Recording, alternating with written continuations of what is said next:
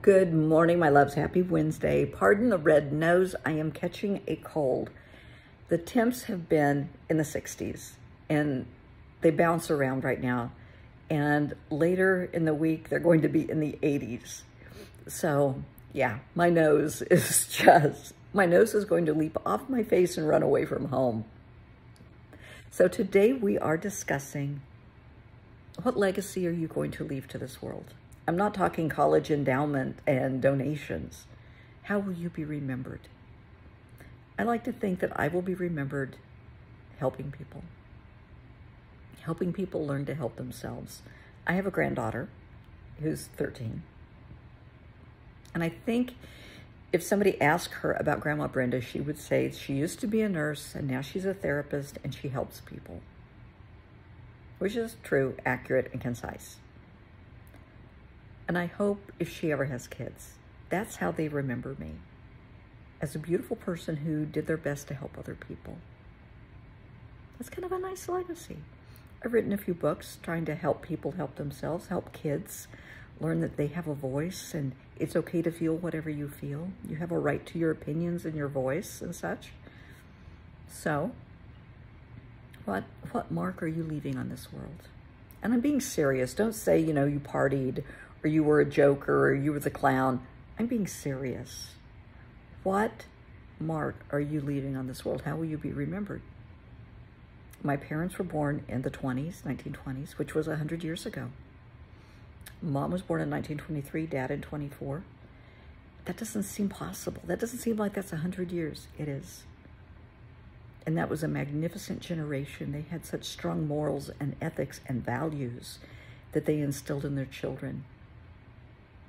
Good manners was just as important as, the air you breathe. Respect was second nature to us. Not fear and intimidation, but respect, admiration, looking up to your parents, admiring who they were, the values that they taught you. That was an important generation. They were amazing people. My generation, those of us born in the 50s and 60s, I like to think of us as the changers. They changed, the peoples in the 50s and 60s changed the world. They changed the views of the world because we witnessed Vietnam. We witnessed the civil rights movement. We witnessed a lot. And the changes my generation made were that truly everybody is equal. It doesn't matter what color skin you have, your ethnicity, you're a person. I mean, you have no control over the color of your skin or the country you're born in or the family you're born in. You are who you are, and that's okay. I have dear, wonderful friends that are from all cultures, all ethnicities. I don't know. They're family to me. I have a big, beautiful rainbow family, extended family that I cherish. But that is what I like to think my generation, the kids born in the 50s and 60s brought to the world. Acceptance and change. They broke the norm, a new norm. So, what will your generation's legacy be? Think about that. Because, I'm in my 60s. We have people now in their 60s, 50s and 60s that are politicians, that are, running governments, their governors, their senators and such, and mayors. I have some friends that are mayors and such, on local government issues. And that's wonderful. Judges. I have a lot of friends that are attorneys and judges and lawyers and repeating myself now, I am old, that are doctors and lawyers and judges, and that's wonderful. They're the decision makers. They're doing their best. But what will your generation be? Just kind of think about that and what you're bringing to the table, what legacy you will leave. Will you be known for being just a magnificent person in your community? When I lived in the Ozarks many years ago, I was a community leader. I did some really cool projects. You know, I started a holiday assistance program for underprivileged families so that they could have Thanksgiving, and then we expanded it to make sure that kids could experience a nice Christmas and have warm clothes. And that was kind of cool. I don't know if they remember me down there now, but it was a big thing and it was really awesome. I was on the State Independent Living Council to help people who were disabled. And that was awesome. Now I am a board member of the Veterans Ranch, helping veterans, you know, offering equine therapy to veterans and active duty military and families that are dealing with loss and grief and PTSD. It's kind of cool. What are you bringing to the table? What are you going to be remembered for? Think about it. I mean, seriously, give it some thought. It's never too late to change your life, make a difference in someone else's life, get involved, be a mentor, be a community leader, be a leader in your church, your synagogue, your mosque. It's never too late. Go back to school, get a degree, tutor, you know, you can tutor kids. Any number of things you can do if you want to. If you want to leave a legacy. If you want to be remembered as an amazing soul that did a lot of good in this world. And just one more thing I want to touch on, because I thought of this late last night. There are a lot of people in this world who have been bullied and picked on and mistreated their entire lives.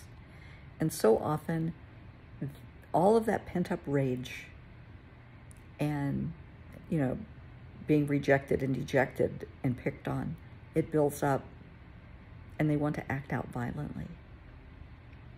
Just, if you know someone like that, if I'm talking to somebody like that, if this is you, just kind of listen to me, okay?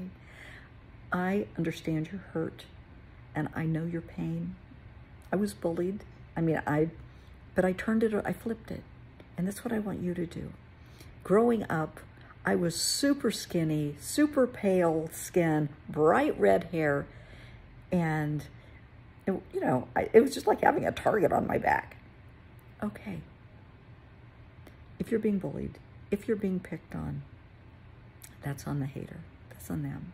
I want you to be stronger than the hater. And that's really hard if you're a child, if you're a young person and you're being picked on.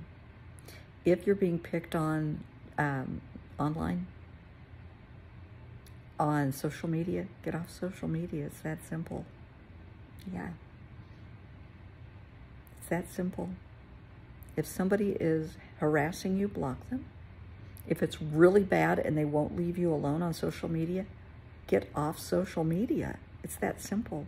If it's something happening at school, first of all, talk to your parents. Go to your parents and talk to them. You can go to a teacher, you can go to the administrator, go to them with your parents, go to a guidance counselor, go to whomever and talk to them.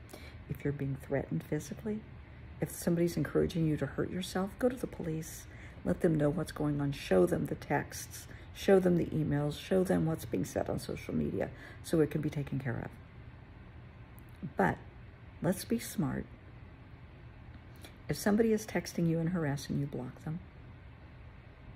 And you might have to block them 1,400 times. Block them. If it's on social media, block them. If they keep it up, get off social media. You can live without social media. And then, I want you to turn your life around. I don't want you to be a victim. I don't want you to be a martyr. I don't want you to sit in fear. I want you to flip the script. No, I don't want you to pick on them. I want you to prove them wrong. I want you to get the best education that you can, the best life experience that you can, and show them they were wrong. Show them that you are intelligent, educated, articulate. Become a leader. Get the education. Do what it takes to be the best you that you can be. Don't just take the anger and the violence out of it. No, you're better than that. Come on. We're going to prove them wrong. Okay? They say you're ugly. Well, in their eyes, honey, ugly comes from the inside out. It doesn't matter what you look like on the outside. What matters is who you are on the inside. You could be have the most beautiful face on the planet. Well, congratulations. But what's your heart look like? You know, if you have an ugly heart, an ugly spirit, well, that's going to stick forever. You can have Botox, you can have plastic surgery, you can change your face, but an ugly heart is an ugly heart. And they're going to wear that one for a long time. So be the best you that you can be, okay? Let's make that decision together right now. If you're being bullied, if it's on social media, we're getting off social media. You don't need that crap. If somebody's sucking the life out of you, quit giving them the straw, okay? We're going to take control. Talk to a parent, talk to a teacher, talk to law enforcement seriously. Because you are such a blessing to this world, you just don't see it yet. Maybe they see it and it scares the hell out of them. Maybe they know how smart you are and what you bring to the table, and that makes them feel small, and the only way they can feel big is by picking on you. Something to think about. But let's prove them wrong, okay? Let's dig in, get educated on life, get your degree, get some life experience. You don't have to go to college. I mean, maybe you want to be a landscaper. Fine, get a job in landscaping. Study some botany. Do some online classes. Go work in retail. You can end up owning your own shop. Do any number of things. But we're going to prove them wrong, okay? Because you're a magnificent person, and that will be your legacy. That you rose above the hate and proved everyone wrong. That's beautiful. That's powerful. And I'm proud of you. So think about your legacy and what you're leaving on this world.